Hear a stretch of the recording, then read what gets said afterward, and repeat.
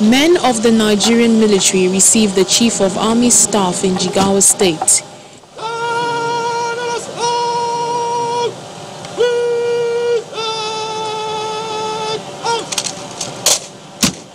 He is here to inspect the ongoing construction of army barracks at Egaba town in Dutse, the state capital of Jigawa, the Chief of Staff's first point of call.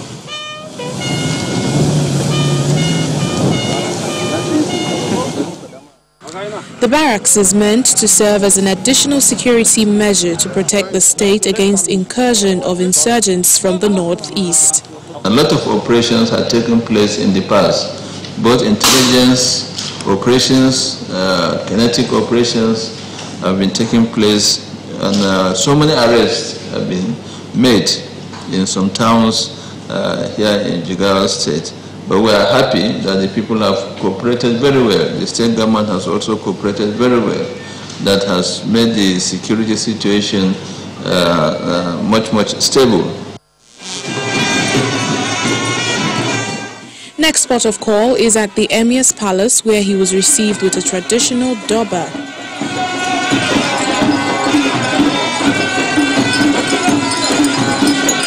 The Emir of Dutse, Alhaji Muhammad Sunusi, believes the army needs to be commended as they lose personnel in protecting the country.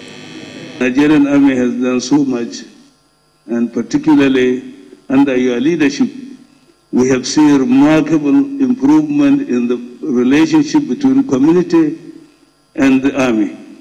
This could not have been done without your personal intervention in this matter. The Jigawa State Governor Badaru Abubakar, who is also present, cautions Nigerians to avoid playing politics with security challenges facing the country. When we look at the situation today, we see very drastic change. Not to talk of so many local governments that are under the control of Boko Haram then, and now not. So, whatever happens, we say Alhamdulillah, we thank God. So if we thank Him, He will give us more security.